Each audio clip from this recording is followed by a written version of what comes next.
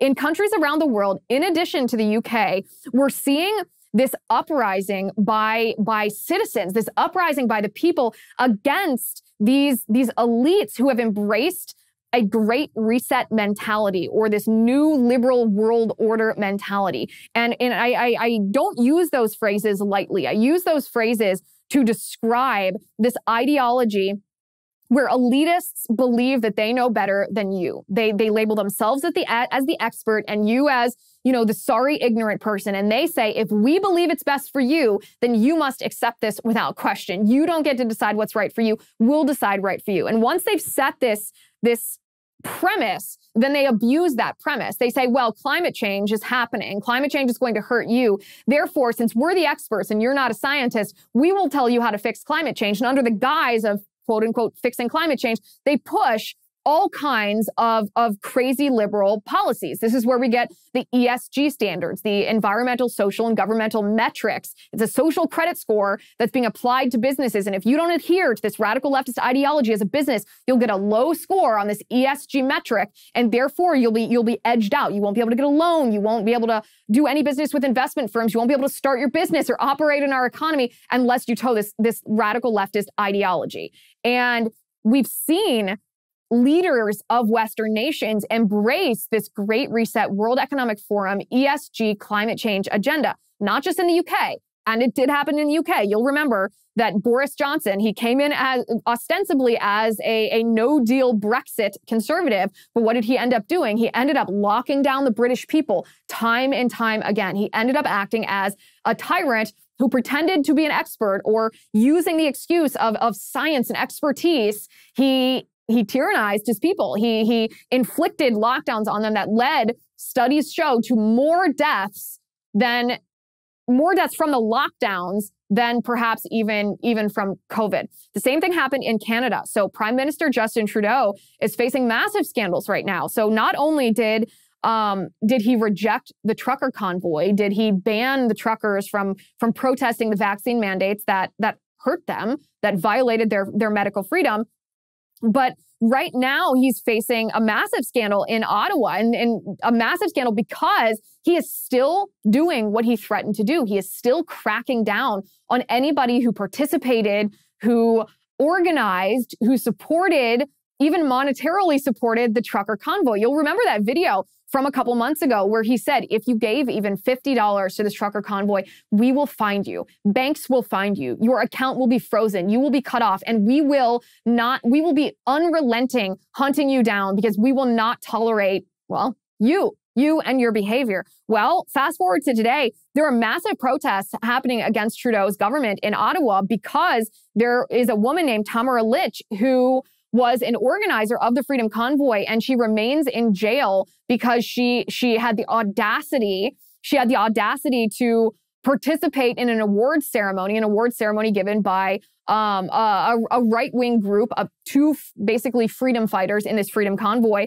And according to Trudeau's government, that violated the terms of her parole. She was not allowed to appear on social media in any way, shape, or form. And they threw her back in jail. And the people of Canada are protesting against this because this is such a massive, massive scandal.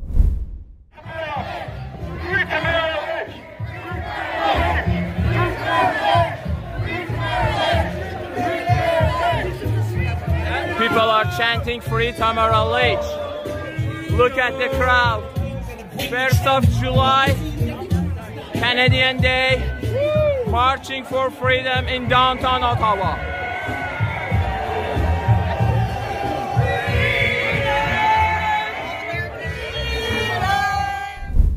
Now, that's not a small crowd.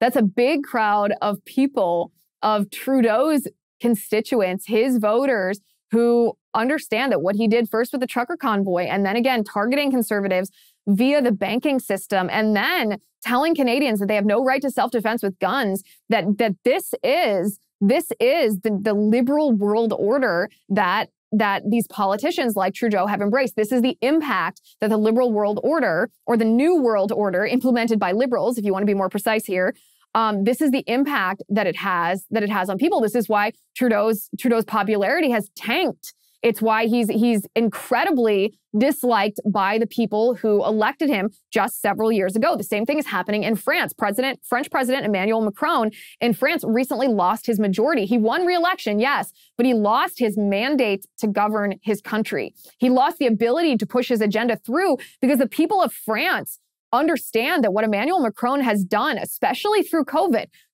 for everything else that it was, for everything that the left used it as an excuse to do, it has exposed the left for what they are, that they will use anything that they can term an emergency as a way to impose their will, their political agenda on us. And so Emmanuel Macron lost his majority. He's now going to be forced to negotiate with the conservative Republicans in his country. It's basically the equivalent. What happened to Macron is the equivalent of a midterm election here in the United States where the president's party gets absolutely shellacked. So hopefully what will happen here in the United States in just a couple months to the Democrats in the House and Senate. That's what happened to Emmanuel Macron in France. And what will he be able to accomplish now that he doesn't have this mandate, that he doesn't have a majority? I mean, his party wants higher pay for public servants, higher pay for government employees. And, you know, the right in his country wants tax cuts. They want spending to be reduced. They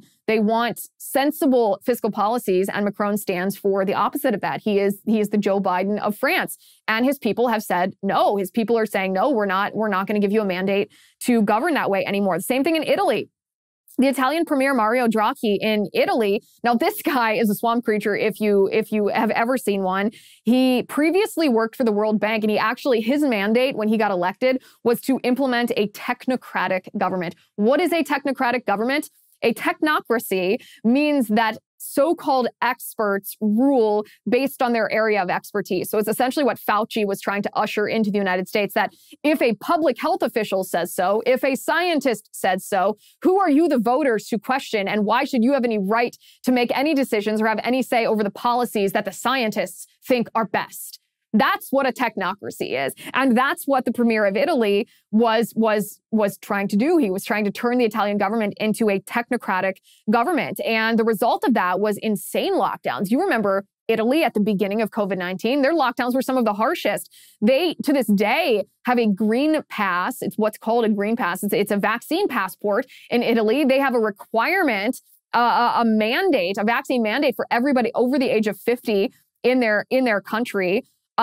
This is so extreme. The policies of Italian Premier Mario Draghi is so extreme that he almost faced an early election. The people almost kicked him out entirely because the populist movement in his country said, I don't think so. The negative impact of these policies on the people are becoming very evident. And the policies, they're not just COVID related. It's an ideology that underpins the COVID policies, this ideology that says you're stupid, you the people are stupid, and we know better. We want a climate change-based ESG, liberal, socialist redistribution, two-tiered system where you the people are made to play by different rules than we the elitists. Draghi has sent more military aid to the Ukraine. This is actually what almost triggered this early election. He's focused on, yes, not just COVID, but also climate change. And people in his country are saying, wait a second. We understand. We're starting to understand that what we're facing is not just a stupid politician with impractical policies. They understand that what they're facing is Marxism.